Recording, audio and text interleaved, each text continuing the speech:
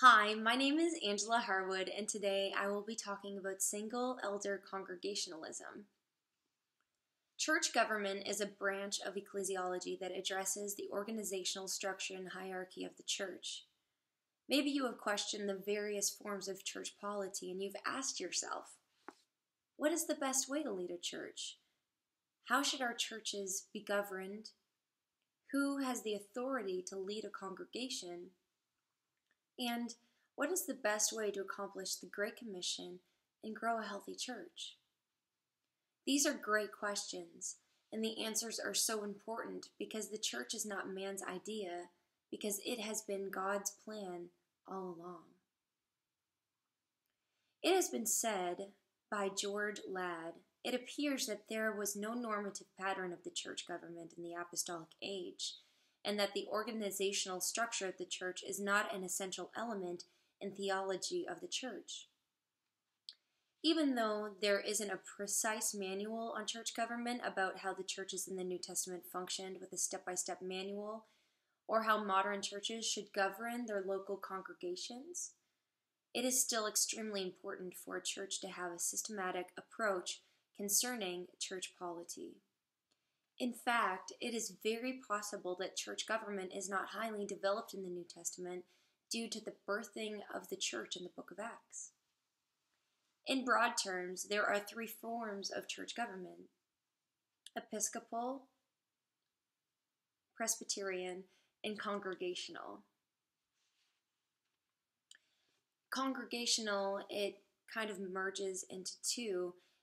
There are a variety of permutations, and these terms are single elder or plural elder leadership. It is interesting how the church mirrors their government. The Romans ceased to be a republic and became an empire under Caesar. The church copied that, and we see a form of a pope, which is the form of Caesar in the Catholic Church. The Episcopal Church runs this way, also the Church of England and some Orthodox churches. And these churches can be referred to as a monarchy, where you have a vicar of Christ in the form of a pope at the top, and one man is in rule. The Presbyterians have a plurality of dictators telling everyone what to do. This is a representative form of government, where the elders represent the church in the meetings and sessions. This is like an aristocracy or an oligarchy, where all the elders make decisions. Other churches hold to congregational rule. This became popular in America because it's the land of democracy and individualism. Each system has positive and commendable features highlighting particular characteristics in Scripture, but there can only be one front-runner. And regardless of their respective positions of Episcopal, Presbyterian, and plural elder, there is only one prominent form of church government, and that is the one led by a single elder.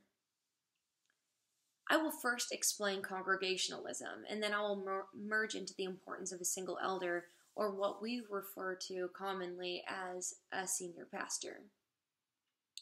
Daniel Akin states, Congregationalism locates the authority of the church in each local body of believers.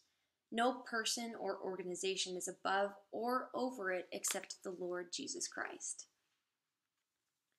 Each and every member of the church has equal rights and responsibilities. It's taught all throughout the New Testament. 1 Timothy chapter 2 and verse 5 states that there is one mediator between God and mankind, and that is the man Christ Jesus. Every believer has an instant access before the throne of God, pointing us toward a congregational form of government. We don't have to go to any particular person to talk with God. All we have to do is just pray to Him, and we can have that instant access. The book of Acts and the Pauline epistles support a congregational understanding of church government and polity.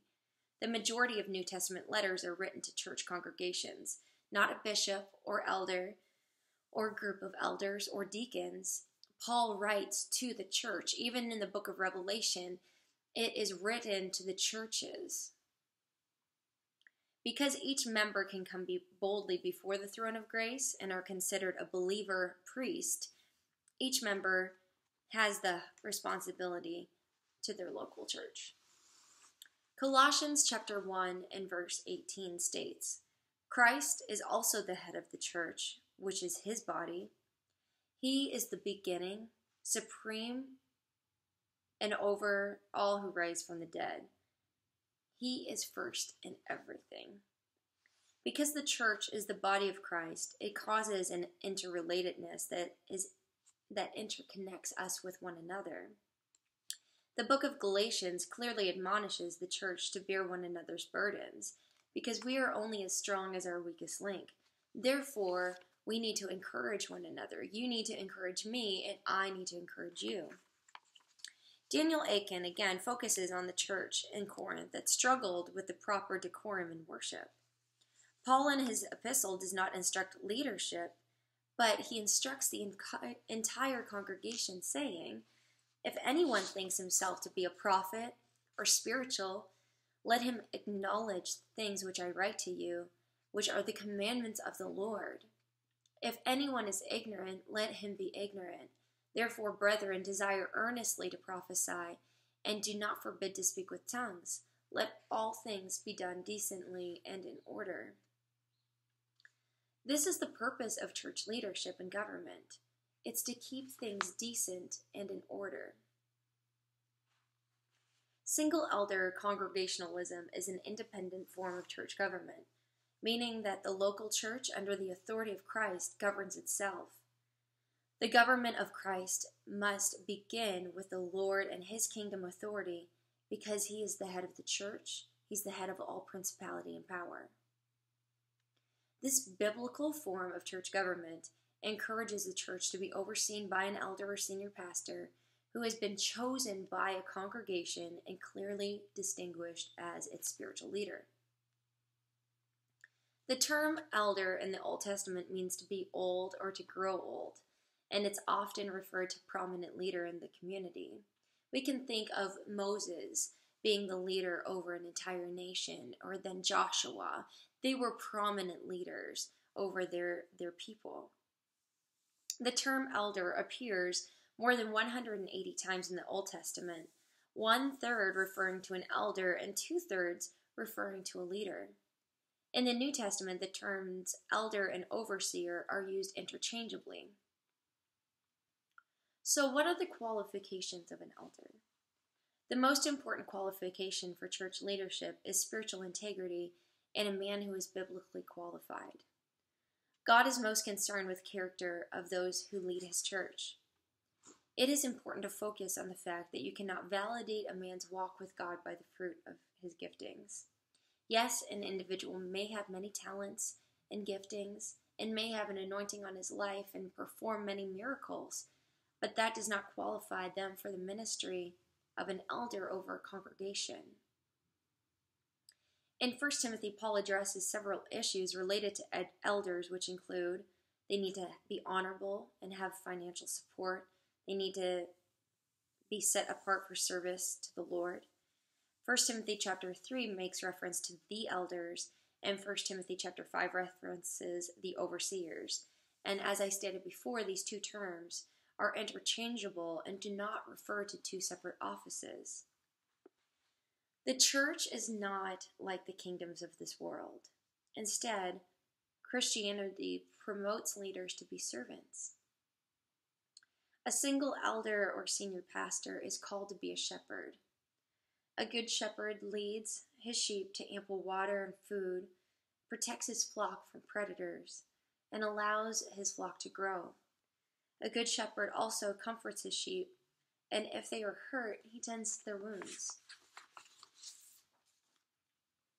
John chapter 10, verses 11 through 14, it says, I am the good shepherd. The good shepherd gives his life for the sheep. But a hireling, he who is not the shepherd, one who does not own the sheep, sees a wolf coming and leaves the sheep and flees. And the wolf catches the sheep and scatters them. The hireling flees because he's a hireling and does not care about the sheep. But I am the good shepherd. And I know my sheep, and I am known by my own. Jesus is our shepherd, and he has appointed single elders to emulate his love for the church by feeding the flock with his words of life and giving them rivers of living water to drink from. There are modern-day wolves who will oppose biblical-based teaching by infiltrating their strong opinions of contemporary legalism. A single elder needs to combat the pernicious doctrines of false teachers that spread and injuring believers by causing confusion and perverting the gospel. The single elder also has a great calling upon his life to fulfill the Great Commission by imparting a vision that encourages evangelism and missions. One of the greatest advantages of a single elder form of church government is unified vision. If an organization does not have vision, it will be counterintuitive and contradicting. And the Bible states, if there is a lack of vision or no vision, then the people will perish. As an example, think of the way that Martin Luther King Jr. communicated his vision during the Civil Rights Movement.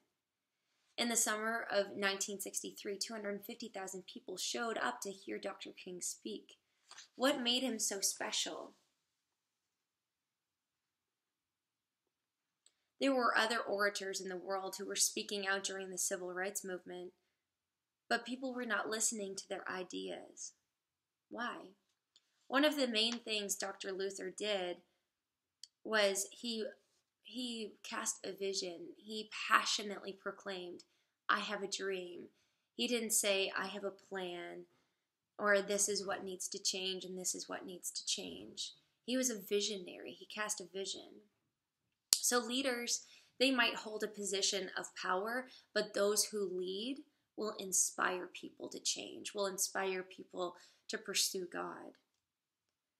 A single elder has the capability of personifying the vision for one church or community. He can personify this vision by inspiring people to change and follow Christ. Therefore, an effective single elder can effectively communicate to a movement better than a group leadership because there is a clear vision cast without any kind of confusion.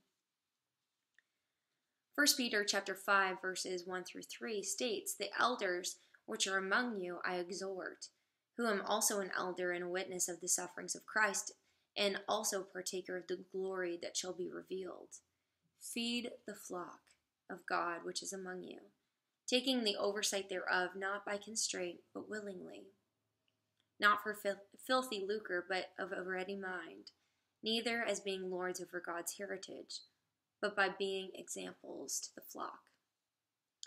So in these scriptures, again, a shepherd is interchangeable with the word elder, elder with a pastor and overseer. So leaders in the New Testament, they lead by example, and their authority is to persuade people with the truth.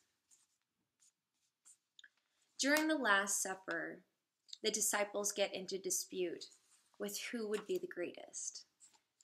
If you have your Bibles, turn to Luke chapter 22, and we're going to start reading at verse 24 to 27.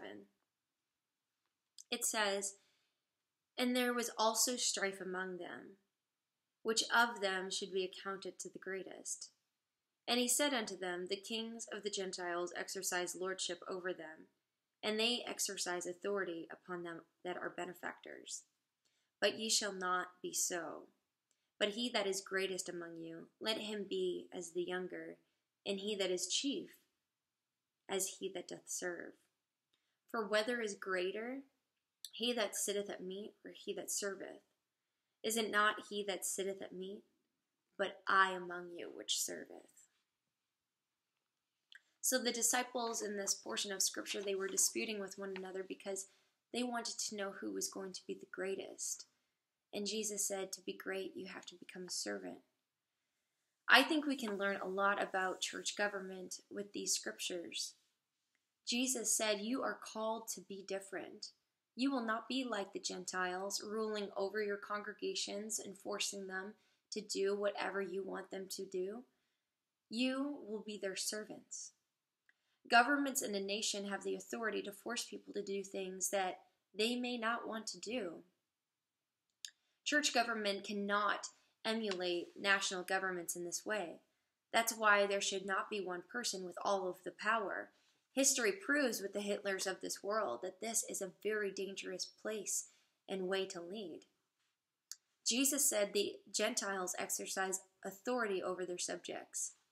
The church is not there to boss people around and to dominate over someone. The church is instructed to be better and to do better.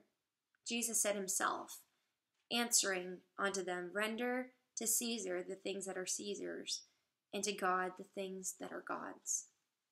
And they marveled at him. So we might not be able to follow everything the government desires of us because it might go against biblical teaching, but the church cannot emulate that kind of superiority and that kind of dominion over their congregations. In conclusion, the church is not supposed to be legislative, inventing new things beyond the Bible. The church is judicial, however, in the sense that it decides on the correct interpretation of Scripture. The church is not designed to be an empire with one man ruling or an aristocracy with a plurality of dictators.